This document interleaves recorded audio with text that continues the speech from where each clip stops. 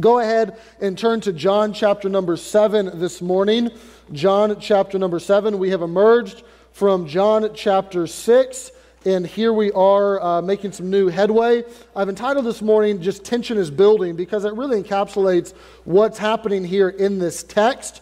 That if you know about the book of John, by the time you get to chapter 11 of John, you're at the week before Jesus' crucifixion. So John spends a massive amount of time there leading up to the crucifixion and the Passion Week. So there's a lot there, and he moves through the ministry of Jesus very quickly. For example, last time that we were together in John was John 6, and that was surrounding the Passover. That was, Jesus fed 5,000, Jesus walked on water, Jesus taught these people all of his hard sayings, that they needed to eat his flesh and drink his blood, and what does that mean? And he walks through this. That was Passover. Now you go to chapter 7, it's going to tell us it's Feast of Tabernacles. So there's a 6-month gap in between those two chapters, and John does that regularly, that he'll just zip right over quite a few months of ministry and cover the high points, and he eventually gets very quickly to the Passion Week. So here we are about 6 months before Jesus is crucified. The tensions are continuing to build with the religious leaders, and the text is going to show us that over and over and over again. We'll see that so many times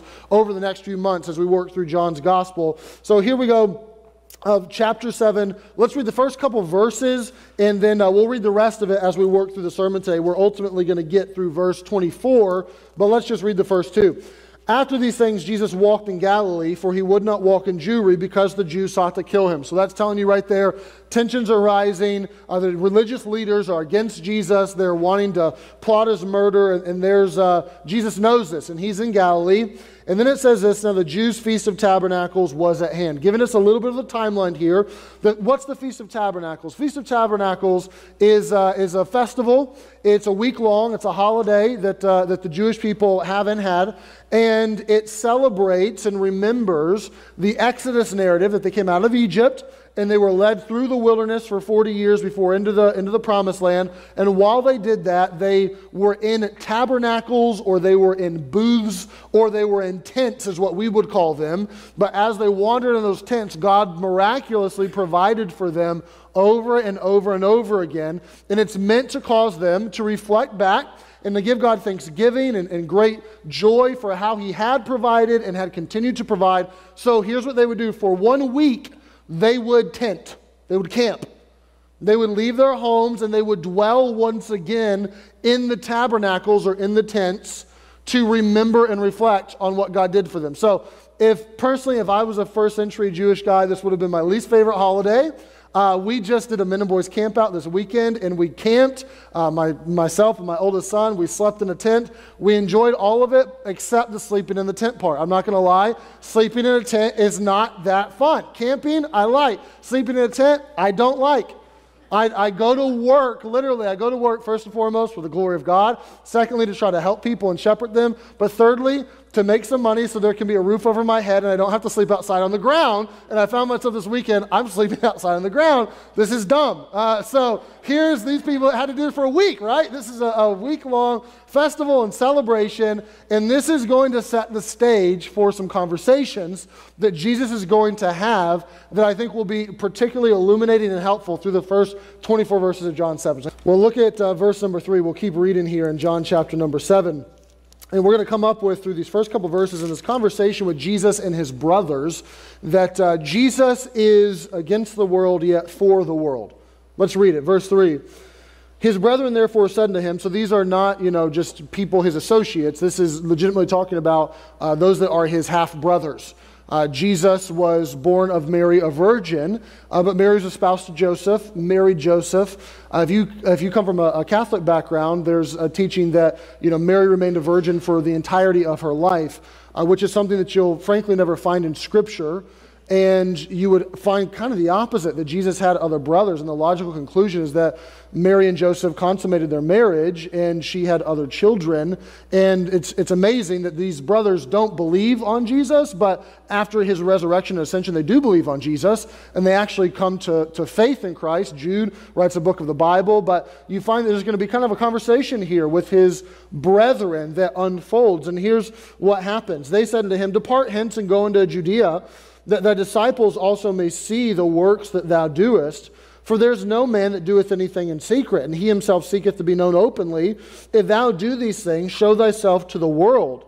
For neither did his brethren believe in him. So what's happening here is his brothers step up and say, Jesus, there's definitely something unique about you. There's something amazing. I mean, you have a lot of notoriety and people are coming to you and you're doing miracles. We can't deny that. So why don't you go down to the Feast of the Tabernacles in Jerusalem? Why don't you get there? That's where the photo op is. That's where if you're running for an office, if you want notoriety, that's the place to be.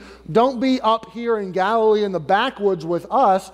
Go to the people, like play this well. And it says they don't believe in him. They haven't put their faith in him, but they're kind of pushing him towards what would have been the logical step for a natural politician or someone who wanted to be hoisted up onto a pedestal, is to go get this notoriety and go there. And Jesus answers and says to them in verse 6, my time is not yet come, but your time is always ready. Look, guys, I got an appointment with death. I'm following the will of the Father. It's not time for me to do that. You can do whatever you want when you want, but it's not time for me to go. Verse 7, the world cannot hate you, but me it hateth, because I testify of it, that the works thereof are evil. We'll get back to that in a minute. That's a hinged verse. Go ye up unto this feast. I go not up yet unto this feast, for my time is not yet full come. When he had said these words unto them, he abode still in Galilee. So he says, look, you go ahead, you go to the feast, you do your thing, I'm staying here, it's not yet my time. But he says in verse number 7, look, the world does not hate you, but it hates me, and it hates me because I speak the truth, and I tell the world where it's misstepped and what the evil is. And you find two things here. Jesus is against the world for the world. So Jesus is willing to say, hey, you're wrong. Hey, that's evil. Hey, you can't do that, and be against or in opposition to what the normal thinking would have been for the world, but for them, right? Not just to condemn them. John 3 tells us that he didn't come just to condemn the world, but he came to save us, right? And not to condemn them, not to just throw stones at them, but for them, to point out you need a Savior. You have a sin problem. I'm come to give you peace with God and reconcile you, and I'm here to help you. So I'm against you, but for you. And Jesus recognizes in this text that he is on a head-on collision with the thinking of the world.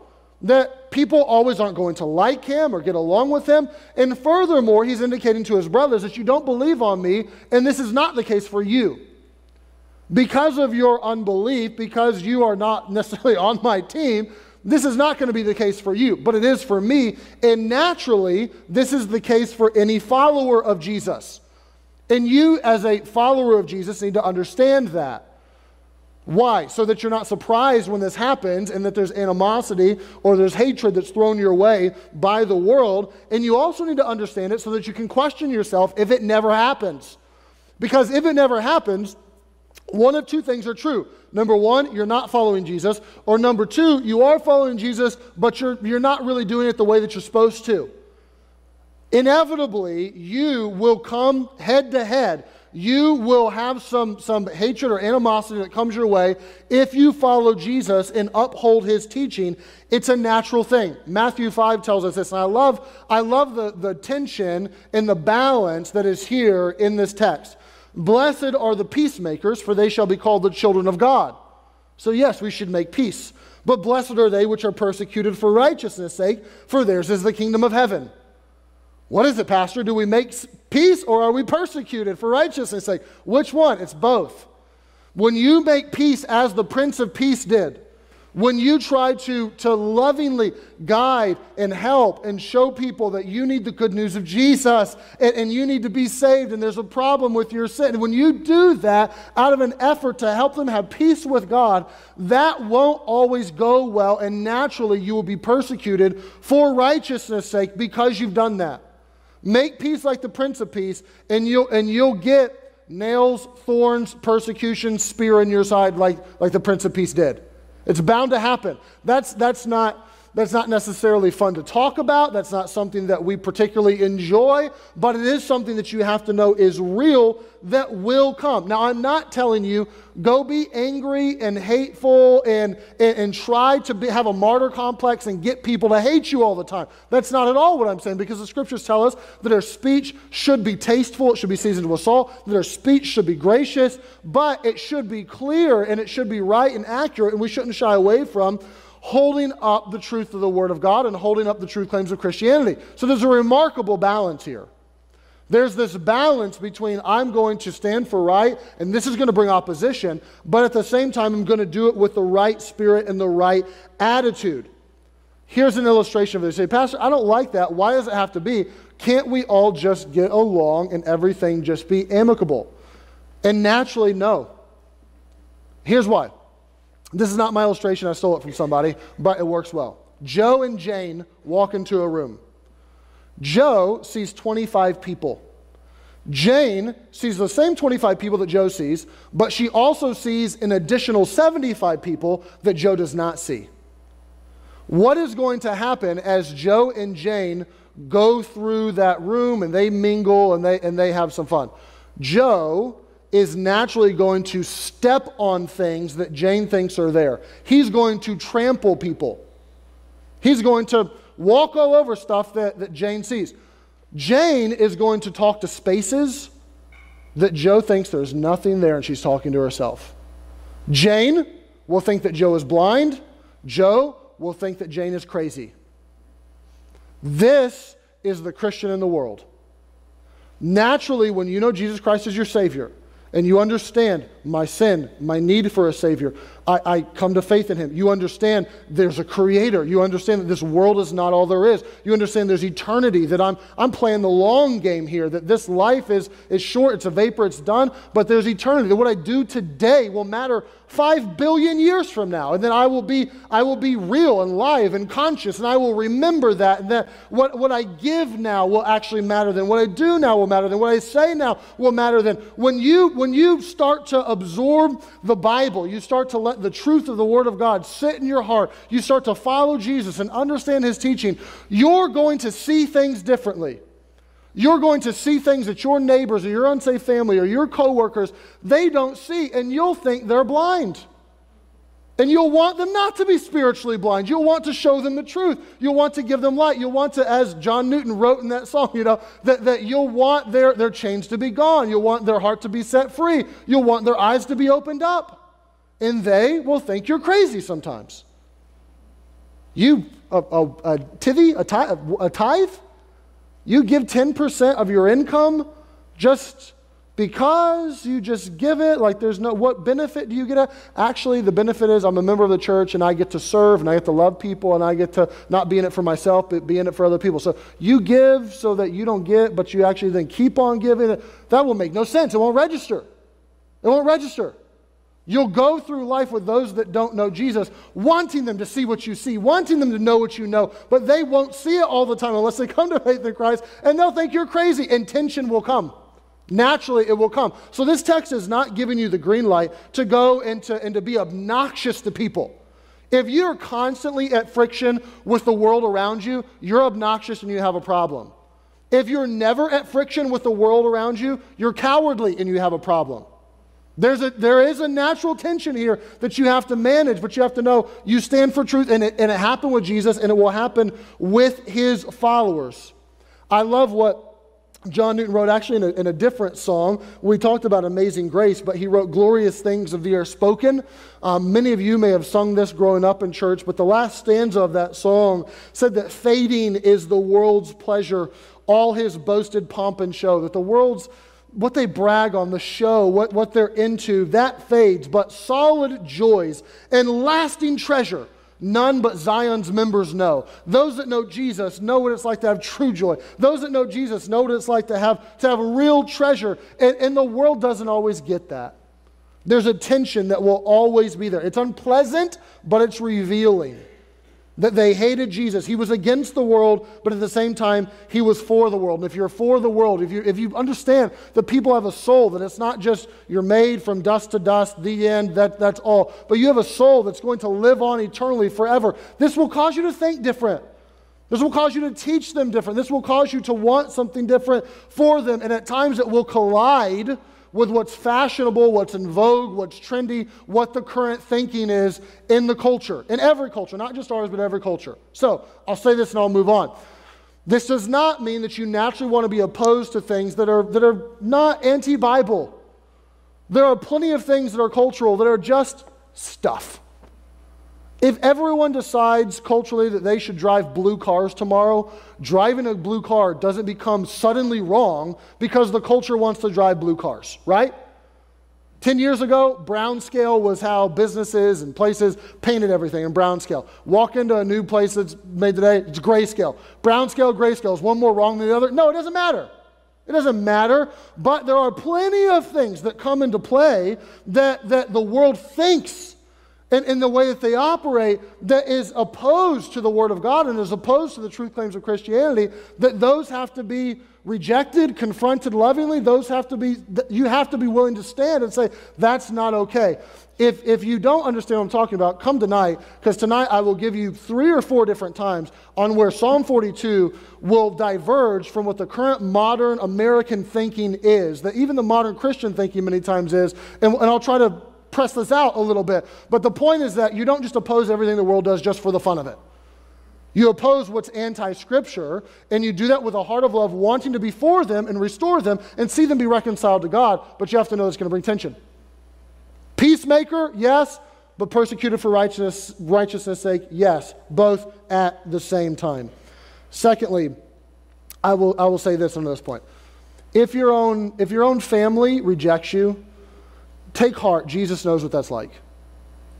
Okay, if some of you know what it's like to come to faith and your family thinks you're crazy now,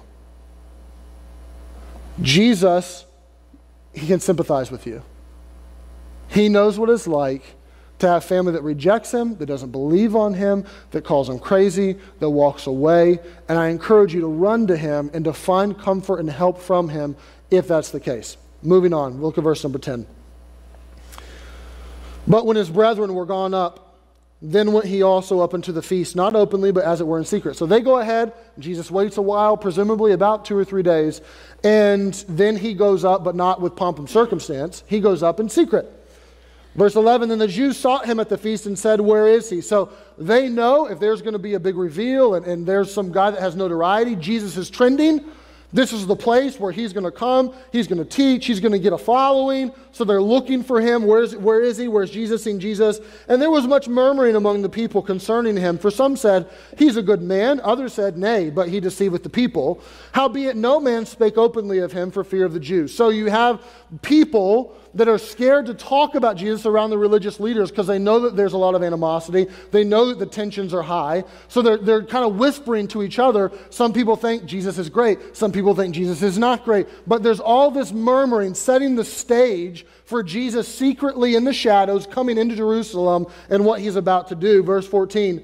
Now in the midst of the feast, Jesus went up into the temple and taught. So middle of the feast is about a week long, so about 3.5 days in, Jesus comes to the public place, the temple, where everyone would be, and he's going to stand up. He kind of came in the back door, but now he's front and center on the stage there to teach. And it says this, the Jews marveled, saying, how knoweth this man letters, having never learned? That's a funny way to say, this guy knows theology, but he never went to school. What happened, right? What they're saying is he stands up to teach. My man knows what he's talking about, but was he in that rabbinical school? Did he get a diploma from there? Where did he go? He never went to. How does he know this stuff? How does he do this so well? Jesus is kind of more or less going to say, I don't know theology, I am theology. He kind of has an advantage as he teaches the Word of God because he wrote it. But here's what he's going to say, verse 16. Jesus answered them and said, my doctrine's not mine. It's his that sent me. If any man will do his will, he shall know of the doctrine, whether it be of God or whether I speak of myself. He that speaketh of himself seeketh his own glory. But he that seeketh his glory that sent him, the same is true, and no unrighteousness is in him. There's a lot contained in this, but to put it simply, I would say this. You need to arrest the glory thief. What Jesus is saying here is, I'm here to do the will of the Father. I'm saying what the Father wants me to say. I'm doing what he wants me to do. I'm on his timeline. I'm not self-serving in this. I'm promoting the glory of God. And he furthermore says, if you are doing the will of the Father, then you're going to get this. You're going to not have a hidden agenda or not have an ulterior motive. You're not going to seek your own glory. You're not going to be in this for yourself. You will have words and actions that reflect the will and the heart of God and the Word of God, and how I'm operating, you will get. Because we'll be on the same team, both seeking to do the will of the Father, and we'll be in step and in unison with each other. But he's pointing out a fatal flaw in these people, especially in verse 18, when he says that if you speak of yourself, you seek your own glory, but he that seeketh the glory of him that sent him, the same is true, no unrighteousness is in him. He's contrasting. You're in it for yourself and your own glory, or you're in it for God, for the Father, and for His glory, one or the other. And he's saying, I have the right motives, I have the right agenda, I am handling this the right way, but you don't. And this is a war, frankly, that goes on in all of our hearts. Who gets the glory, God or me? Who gets the credit, God or me? We oftentimes don't put it in these terms, but there's glory to be had, we just want to steal it for ourselves many times. Sometimes we even want to shove 90% of it over to God, but we want to keep 10% back for ourselves.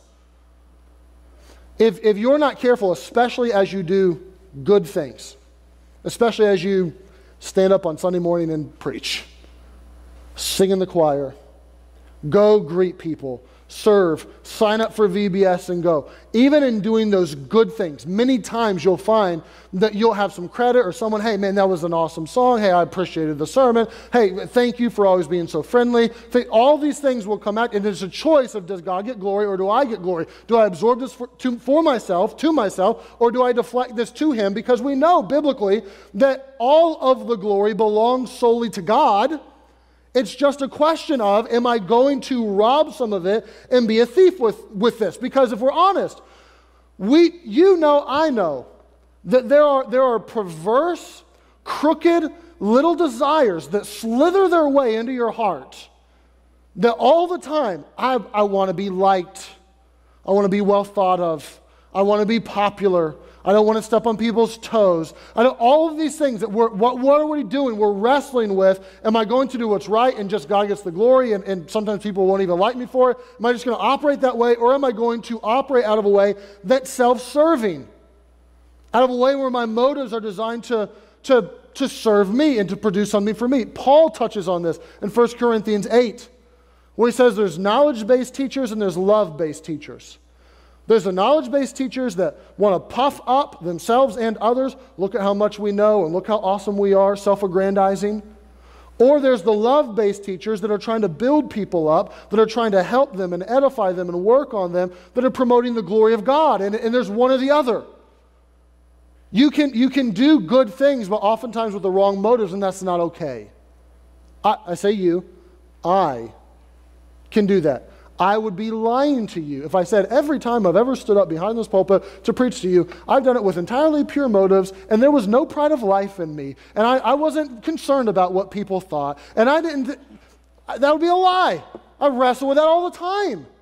All the time, but the wrestling should take place, and it should produce in us a desire and a heart to want to say, God, you get the glory, I don't. So I would challenge you to examine your own heart and your own life. Why do you do what you do? Is it for the right reason? Because you'll find if you're serving yourself and for your own glory, that will fall flat, and you'll inevitably get tired of what you're doing, and it won't work. But if you're doing it for the glory of God, it will actually be a catalyst and a motivator and something that's good to push you forward over and over and over. And so examine yourself. I would also say, pray for me. Like I said, I wrestle with this all of the time. As soon as I became a pastor, the pride of life and wrestling with the pride of life just went through the roof in my own heart and mind and life. And it's something that I even need to remind myself of often, of what is the goal of this teaching? Is it to build people up or to look good? What's the point here? Are you trying to be a glory thief? So don't. Give the glory to God if you know Him. Let's keep reading, because he wasn't done. More or less, Jesus is going to say through these verses that you need to examine yourself. He points out, you may want the glory for yourself, but he's going to point out more than that. Did not Moses give you the law? And yet none of you keepeth the law. Why go ye about to kill me? Now that's a shot across the bow. What Jesus is saying is, you have the law. Any of you keep the law perfectly? No. As a matter of fact, you're trying to plot my murder. I'm pretty sure murder was against the law. Right? He's calling them out. They're going to be mad at him. They're still mad at him from John chapter 5, and we'll see this in just a minute, that Jesus had healed a man on the Sabbath day, and they're still mad at him about that. You broke the law, you're in trouble, you're a bad guy. You say, I broke the law and I'm a bad guy, so you get to murder me because of it? I'm pretty sure you're a bad guy.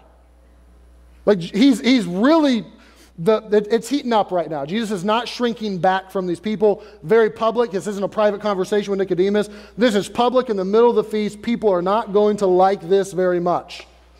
But he steps up and says that. Then he goes on and he says, the people answered and said, thou hast a devil. Who goeth about to kill me?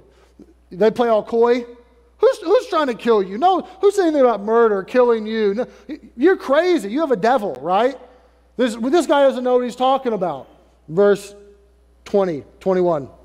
Jesus answered and said to them, I have done one work and ye all marvel. Referencing back to John chapter 5 when he healed that man. Moses therefore gave unto you circumcision, not because it's of Moses, but of the fathers. And ye on the Sabbath day circumcise a man. If a man on the Sabbath day receives circumcision, that the law of Moses should not be broken, are ye angry at me, because I've made a man every whit whole on the Sabbath day? Now I must admit, I've read John many times in my life, but you oftentimes forget where the conversation is headed. I chuckled a little bit as I read this, I don't know, a couple weeks ago or something, as I'm going through this, that it just caught me by surprise. I'm reading the conversation, I'm like, wait, circumcision, where is this going? I don't understand what just happened in this conversation, but if you understand what Jesus is talking about, it makes perfect sense. He's telling them, you're mad at me because I healed a guy on the Sabbath day. But you have a law of circumcision that when a baby's born, 8 days later, you circumcise the baby.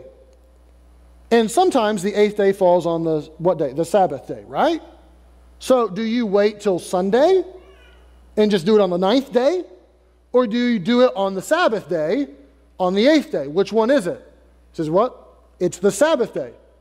So you're mad at me because I healed a guy, but you can circumcise your children on the Sabbath day. He's pointing out there's some inconsistency here with you wanting to judge me for this. You wanting to be mad at me and even plot my murder, yet you can go do this. You can circumcise a kid, but I can't heal a man. You see the tension here? The irony is that you are now wanting to kill me for doing something that actually you kind of do the same thing. And he's telling them more or less, you got one finger pointing at me and 3 fingers pointing back at you, right? Judge yourself. Look in the mirror. You want to say I'm wrong. You want to murder me. Look at what you're doing. Why don't you take a look in the mirror and find out who you really are? So here are these people that are very religious, very pharisaical, religious leaders. And Jesus says to them, you can't see your own problems. You had a massive problem. You're going to murder me. You can't see that. You're accusing an innocent one of having a devil. And beyond that, your mindset is basically, I judge you, you don't judge me, and I don't judge me. That's what he's pointing out. Your mindset is, I judge you, you don't judge me, and I don't judge me. Which, let's just be real for a minute. The longer you've grown up in church, the more prone you are to have that mindset.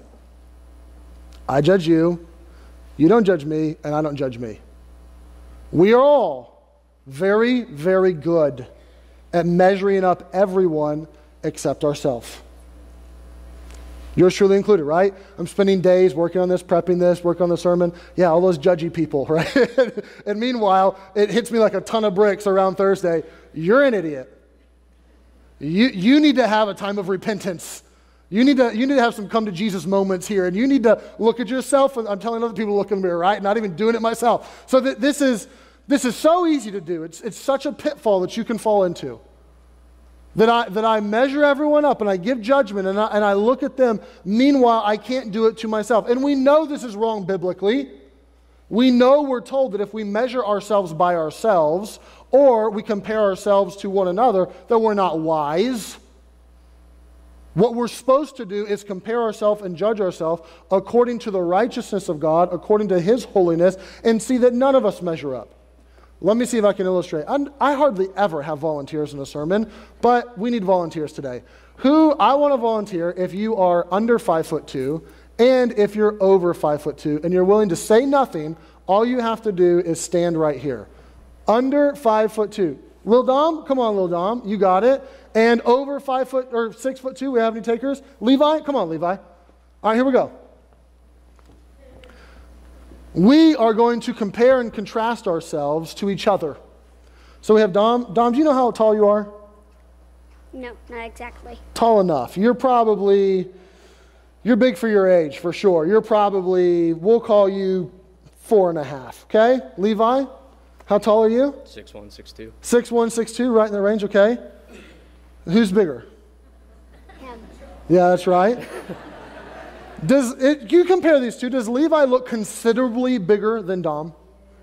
He does.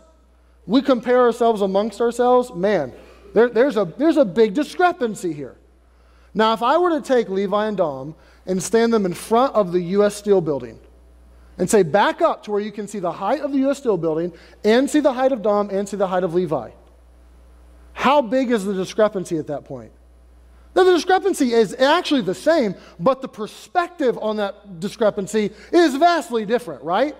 All of a sudden, this, 2 feet doesn't really amount to much compared to the U.S. Steel Tower. Thank you, you've helped me illustrate my point. When you compare yourselves amongst yourselves, it's very easy to get Dom to Levi, wow, there's a big difference. Look at me, I'm awesome, they're not. Very easy to play that game. Compare yourself to the holiness of God. Compare yourself to the law of God, which teaches you about His holy nature and about your sinful nature. Compare yourself to that, and all of a sudden you find what Romans says, we all fall short. We all flunk the good test. And all of a sudden, you know what? There's not that much difference between me and them. We are both massively in need of the grace of God and massively in need of a Savior. So what do I have to point out at them and judge them and point out their little foibles and their failures and what they did wrong? Look at all of the grace and all the forgiveness that I've received. And look how far I fall short. U.S. Steel Tower, to me, it's massive. All of a sudden you don't judge other people as much because you understand who you should be judging first, yourself. Romans 14, I don't have time to go there. I encourage you to read verses 7 through 12 on your own. We've mentioned this a couple times on Sunday night in the last 6 months. That's a very clear passage of Scripture where you're told who's the judge. Did you make people? Are you the Lord of people? Are you the one that raises them to life? Do you sit on the judgment seat of Christ? No, it's Christ's judgment seat. And the point of that text, 7 to 12, is to say, you don't judge other people. That's not your job.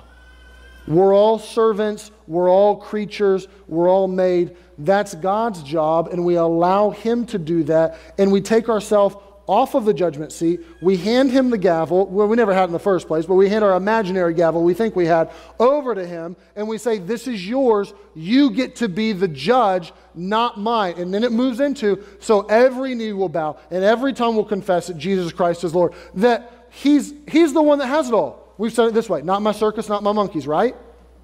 What are they doing? You know what? Not my circus, not my monkeys. It's not my job to judge them. This is God. He's the one that gets to be the judge. So what do? You judge yourself. You look at yourself. You examine yourself. You see your own problems and the own deceitfulness of your heart over and over again. And you go to God and you ask Him for His grace and His help and His repentance. Verse 24, last verse. Before we read it, I do have to ask a question. How many of you, raise of hands, are rule followers by nature? Okay, there's a lot of you. Okay. You get to hate me today, okay? I give you permission. I give you permission. You're not going to like me. You're not even going to buy what I have to say, although I'm going to tell you the truth. I'm going to read some Bible to you about it. You're not going to like it. If this has never been introduced to you, you're going to ride home with your spouse and say, I don't know that I buy that. It seems it could be dangerous. It could be. This is not going to sit well with you. I warned you in advance. So understand now, those that aren't rule followers, you have your own issues, right? Okay. Rule follower tend to be Pharisees. Non-rule follower tend to be prodigal. Okay, so there's dangers on both sides, but I'm not hitting the prodigal today. Jesus isn't hitting the prodigal today. We're hitting the rule followers today, and I'm not even going to balance the tension that much for you. You're going to want me to, but I'm not even going to. I'm just going to let it set and let it fester, and then tell myself that they hate me because I stand for Jesus and have a martyr complex. All right, here we go. Verse 24. Verse 24. Judge not according to the appearance, but judge righteous judgment. What does that mean? That seems strange, right? Now, I will admit, there is a decent amount of debate as to what this verse means. I personally think the context clearly tells us this is all in line with this conversation. The law of Moses, look at what you're doing. What is Jesus saying? He's more or less saying, you have taken your judgment, the appearance, the face value of the Sabbath. The law of the Sabbath is don't work on the Sabbath, right? This is pretty plain, face value. Jesus healed a man on the Sabbath, and they confronted him about it. And Jesus said, you know what, you're right. I did. Truth, I did, but I'm God. The same rules that apply to him apply to me. That rule doesn't apply to me, right? So they've taken the face value of the law, and this has led them to say, you know what? Jesus, shame on you. Shouldn't heal a guy. In this text, he's actually trying to say, well, actually, shame on you too. Like, there's some inconsistency here. It's not just that I get to work, but, really, should you have done this? But they say, here's the rule. Shouldn't have done it. They confront him. Actually, yes, I can. Further infuriates them. That's heretical. So now, because you're taking the appearance and the face value of the Sabbath day, you're going to murder me. Those two shouldn't go together, right? I take the law of God at face value. That leads me to murder God. That seems like a disconnect. He says, so here's the problem.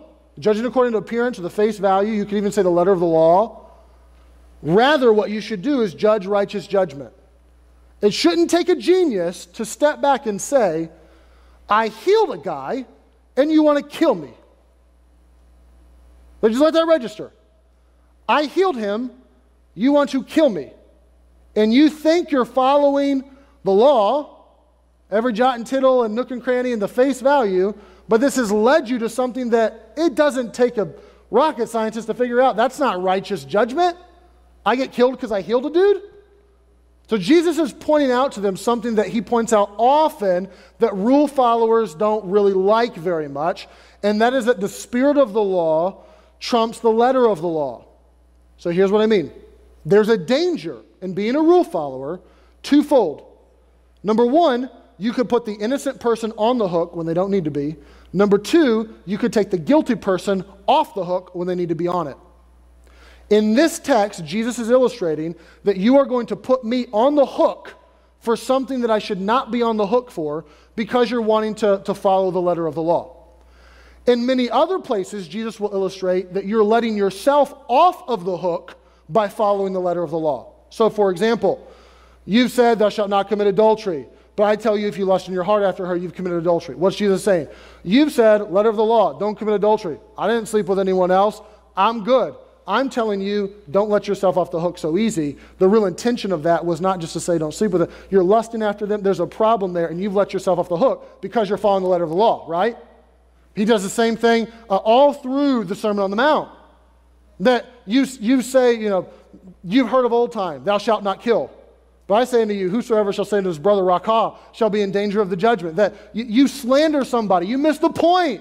You miss the spirit and the heart of the law. The point was not just don't go murder people. The point was that people were made in the image of God, and you have to value their life supremely, and you can't do anything to denigrate their life. You can't do anything to harm them, including slandering them. That you're saying, I didn't murder people, I'm good. You're not good, you're guilty, right?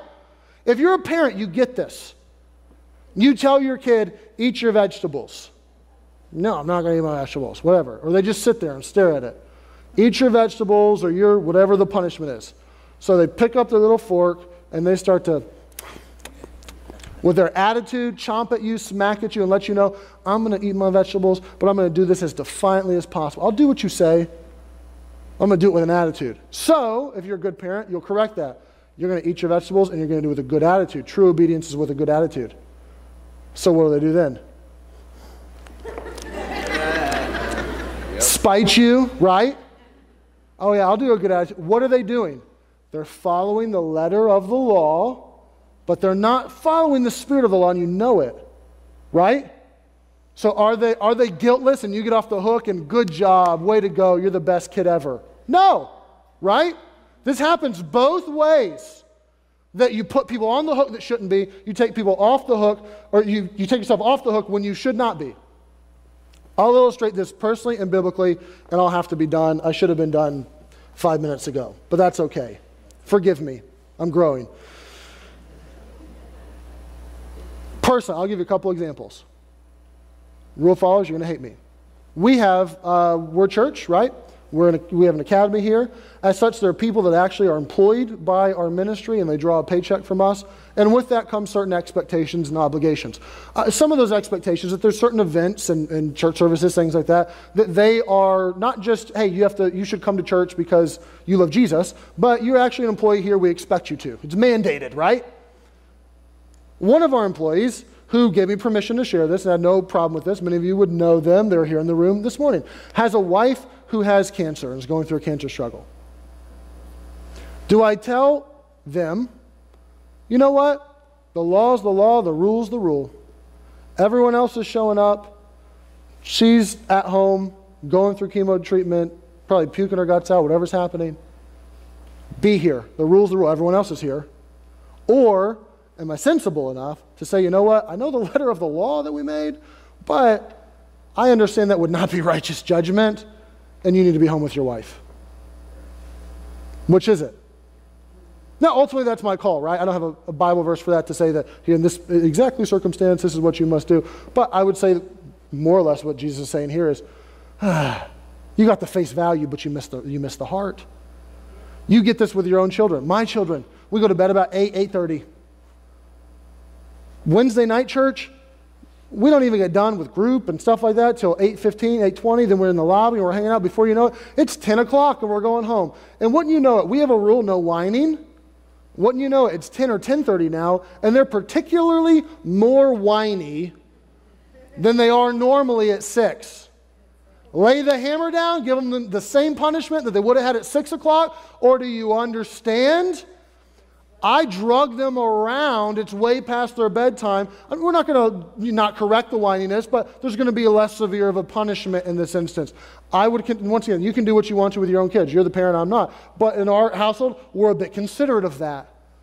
We understand that sometimes righteous judgment trumps the letter of the law. Here's the point. If you have no margin for this and no equation for this, military background maybe, or whatever it was, this is a dictatorial household, you will destroy relationships. You'll kill people. You will kill people if there's no consideration for this. You'll end up in spots where you say, you healed somebody, so you die. You'll end up in that sort of predicament if you don't understand what verse 24 is saying. Now, some of you think that's far too squishy. I need something more rigid. That's going to lead to anarchy and chaos, Pastor. What are you doing? There is the pendulum. There's another side of the pendulum. I don't have time to give it to you today, so maybe later. But I'll give you a biblical example that you can read on your own time because I'm out of time. We talked about this over Christmas. Genesis 38, read it for yourself. Judah and Tamar. Judah relegates Tamar to a life of widowhood, just puts her on the outskirts of society, and he's not just unfair to her, he's unjust to her. Gives her no shot at life. I mean, just puts her on a dead-end road. So she takes matters into her own hands, plays the prostitute, and sleeps with her father-in-law. He does not know. He finds out that she's pregnant, and he wants to kill her. And she steps up and says, I am pregnant, I did do that, and here's the garments of the guy who did it with me. Oh, that was me. Whoops. What happens in that story? Judah says, Tamar, you're more righteous than I. He does not say that she's guiltless, he doesn't say that she's righteous, but he says, you are more righteous than I am. I see that my sin, I've looked at myself now, and my sin is so great, I judge myself that what you're doing, whatever, God will take care of that. What happens in that story? Did Tamar, there's such a balance. Did Tamar break the law? She did. She did. Absolutely. She fornicated. Did the law dictate that she could and should be killed for that? Yes, it did. But was there more to consider in that story than just you broke the law, the end, hammer? Yes, there was. Yes, there was. So what do we do with this? Pastor, what are you telling me to do? Okay, first, are you telling me that this is subjective?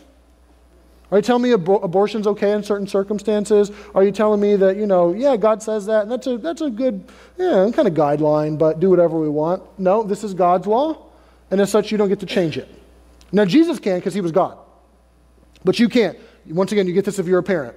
Your kid tells you, that's not fair, you can't do that. No, it's my rule. I made the rule. I know it's fair. I get to do whatever I want. So God gets to do whatever he wants, and you get to leave it to him. So there are times where Tamar gets off the hook. There are other times where the Ark of the Covenant falls, and he tries to catch it, and he gets struck dead. I'm not God. You have to ask him. He gets to determine that. So you don't change God's law, but you do have governmentally and personally. Governmentally, I would argue and contend that we want to continue to perpetuate or improve upon systems where we can allow judges to judge righteously. I personally am a fan of when you did wrong, you could get a fine or you could get 10 years in prison, anywhere in between, and you allow the judge some leeway to be able to make a righteous judgment. Do they always do that? No, they don't. But a system that allows that seems to be in line with what the Bible would have. But personally is where it falls to you. Personally, be very, very careful not to fall into the trap of here's the face value, here's the law that you made for yourself, right?